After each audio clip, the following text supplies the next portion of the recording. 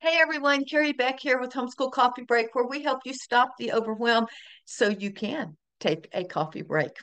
Hey, I'm excited to be here. This month is one of my favorite topics because we're talking about leadership education. And if you follow me for any time, you know that I am all about raising leaders, not followers. That is what our flagship course. And so today we're going to be talking about how do you growing lifetime learners who eventually become leaders. How do we grow our kids to love learning, to be lifetime learners who eventually go off to be leaders? And what's the connection between all of that? And so we're going to talk about that. But before we do, if you have not subscribed to our channel, please go find that little button for the subscribe button and subscribe so we can get this out to more people and be able to have an impact on those around us so that we can raise our kids to be Christian leaders. And I would love it if you would just share this podcast with one other person that you think that would be this would be helpful to. That would mean the world to me. All right, let's dive in and talk about growing our kids to be lifetime learners. That means for life, not just stopping at high school, and then so that they become leaders. So, um, what is a lifetime learner? Let's talk about this for a few minutes. I believe a lifetime learner is one that continues to learn after graduation. I was always someone who enjoyed school. I'm gonna go, I did enjoy it, but I'm always learning. I've always enjoyed learning. I didn't always like to read, to be perfectly honest. And when the kids were little, I would read in bed and fall asleep. The book would be like here on me. And so I was like, what is wrong with me? And then I fell in love with reading. And I'm going to tell you, my kids know it. I did enjoy books. I poured books into my kids. I mean, we read aloud all the time, and so that really did start probably more with my kids. I love to read now, and they will tell you that. There's a story, I've probably shared this, and you probably heard it, but we were in Idaho, and Hunter was going to visit at a friend's house for the first time, and you had to walk through the dad's office, which was octagonal floor to ceiling bookshelves everywhere except in the doorways and the windows, a desk full of books, a couch and a coffee table full of books, books on the floor, books everywhere. He walks in, he goes, my mom would love this room. And they're like, okay. Steve and I come to pick him up, and we have to walk through this room. And I walk in, I go, oh, I love this room. And everyone breaks out in laughter. I'm like, what is so funny about loving this room? And they say, well, that's exactly what Hunter said when he came in here. Did I tell Hunter? Okay, Hunter, I want you to always like to read. I like to read, so I want you to like to read as well. Well, he saw me. I modeled my love of learning. I modeled my love of reading. What do you model for your kids? We are all modeling something. All right. And so I think that is super important. What is a love of learning? What is a lifetime learner? It is someone who is curious about what's going on. They are inquisitive. They do love to learn. They know how to learn, that someone has prepared them and given them the tools to be able to read and understand and learn. And not all learning is through reading. Lots of hands-on learning. Some people are auditory learners. So we do have different ways of learning. But I would say a lot of our learning does come from books, whether we read it or whether we listen to it on audio. Um, and so I think it's really important. That's one of the things we definitely cover in Raising Leaders, Not Followers. We have 2 weeks. We have a whole week on just how do we inspire kids to enjoy learning when they have such bad attitudes? What tools of learning? What are the tools that we need to give our kids so that they can become lifetime learners? And so that to me is the basis of a lifetime learner. And you may be going, okay, well, that sounds good. I'm on board, but how do we do this? Practically, what are some ways that mom, you could actually grow lifetime learners in your homeschool? Well, here are a few ideas. Number one, I've already said this, it starts with you. It starts with you. We need to model learning. We need to model our love of learning. And if all you do is tell them to go do something and then you start scrolling on your phone, they're like, wow, mom did, she just scrolls on her phone. What is most important to her? It's that phone. I've sort of gotten away from the phone whenever I'm working now. I've been trying to keep it in another room. That's why it's not sitting here. Otherwise, I would remember to bring it as a prop. You are modeling something. You need to start with you reading and learning and sharing with your kids what you're learning. If you read a book, tell them about the book that you're reading. You can even start reading a kid's book. I read Anna Green Gables a couple years ago, and I've read it before, but I learned new things from it. It was really exciting, I think. The other thing is, I think you need to give your kids the tools of learning, and you need to flip the switch in your head. Instead of taking their paper that they've written or their whatever they've turned in and turning it red, like it you bled on it or something, with all your corrections, I would take a step back and instead of finding their mistakes, find the things they did right.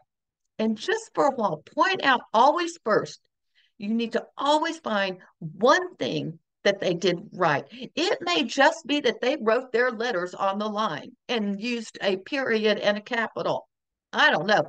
It may be really simple. You've got to start praising them for the good things, the ways that they are learning. Because those negative, and when you're always correcting them, they are going to get sort of depressed. They're not going to, they're like, I don't know, okay, I'm just doing this because mom tells me to. Find ways to encourage them in what they're learning. All right. Yes, we do need to correct their mistakes. But let's say we're writing a paper and they're 8 years old, 10 years old. They do not have the language skills that you, as a 38-year-old, you've got 30 years of experience on them. Don't expect them to write a paper as 8 or 10-year-old as you would. They may make some clumsy mistakes, but find things that they did well and then correct maybe just one thing that you've already told them. You're like, okay, this is what we're working on. And maybe it's using an adverb or an ly word or whatever. Make sure you use one in every paragraph and praise them when they do, even if it's not perfectly used. So you've got to flip the switch and start praising them and not false praise, not just saying it because you need to. You want to say it because they're actually doing well at that. It's the same with character building. We need to praise them academically and character. Oh, as we were talking to I interviewed Kathy Morrissey about character building a few weeks ago. It was great. And we were talking about saying positive things, looking for the good thing. And I had shared, I said, there's a research that I found a few years ago that kids hear over 300 negative words a day and like 17 positive. That is called flip the switch and go and quit being so negative. Find the positive things that they are doing as well, academically and in character, with their siblings, family, whatever. Okay, so we've talked about what a lifetime learner is. We've talked about some activities, real simple activities, and flipping the switch is really important. And what's the connection? Okay, we've got lifetime learners. We've talked about that, but we want to grow them into leaders. How do we do that? Let me just say, first of all, leaders are simply influencers, nothing more, nothing less. John Maxwell, guru of leadership education, says leaders are simply ones who influence those around them. And he says they are always growing and learning. Well, if they're always growing and learning, that means they will be lifetime learners, and there is a correlation. I do believe if you are constantly learning, you will end up being a leader. You may lead your family, you may lead your kids. That may be it. Or you may be leader of the HOA in your neighborhood, or you may lead a Sunday school at church or a Awanas group or whatever. I will say this, a leader, generally speaking, has big libraries. They are constantly learning. And so if you are giving your kids the desire to learn more, they will tend to have a bigger library than their TV. Okay, now some people have big TVs and they are leaders and they are learners because TVs are so big. But if all you do is sit on the couch and watch TV all the time and, you know, or play video games, you're probably not learning. All right. And so we need to take a step back and show our kids that we want you to lead and give them opportunities. Maybe they learn about something and they teach it to a younger sibling. So we want our kids to be lifetime learners and leaders so that they can influence. So if they are constantly learning, they will be better prepared to influence those around them as moms, dads, husbands, wives as well. So, does this really even matter? Especially if you've got young kids. Some of you are probably going, kids are 3, 4, and 5. Why does this matter? Well, I'm going to tell you what. If you have leadership education in your household, it starts with toddlers and goes all the way up. You are at the perfect place to be able to start leadership education. How so? Because the foundation of leadership education, raising our kids to be leaders, is character building. And when's the best time? As early as possible. We want that character foundation built. Now, if your kids are older, you can still deal with that. But I'm talking, a lot of y'all are like, I don't know why that matters. Leaders are more like teenagers. No, we want that foundation when they are toddlers. And if we're just working on one thing. We don't care about the critical thinking skills till their little brain starts thinking abstractly. So start with character foundation, then build that love of learning and make learning fun, and then give them the tools of learning, then get to critical thinking skills. So really, if you have young kids, you are in the perfect place to get started with leadership education. Um, like I said, well, we do have a flagship course. It just happens to only open up like our major time is in May because we have a summer class coming around. I'd love for you to join us, but I have a free masterclass, 4 steps to raising Christian leaders. All right. And that would be something that I think is so important that you could come in. It's completely free and be able to join us wherever you're listening to this. Go ahead and click the link, and there'll be a link to the registration form as well. So I think it is so important that we grow our kids beginning at little ages to be leaders. I want to close with a story about my granddaughter, Faith, who she's 9 now, but when she was about 3 years old, her mom and dad were painting some parts of their house. And so I took her away to this farm that had an Easter egg hunt, but it had chickens and bunnies and horses and train rides and face paint and everything. And I'm going to tell you what, that child was interested. Everything was new. When she first got there, she wasn't so sure about those roosters and chickens.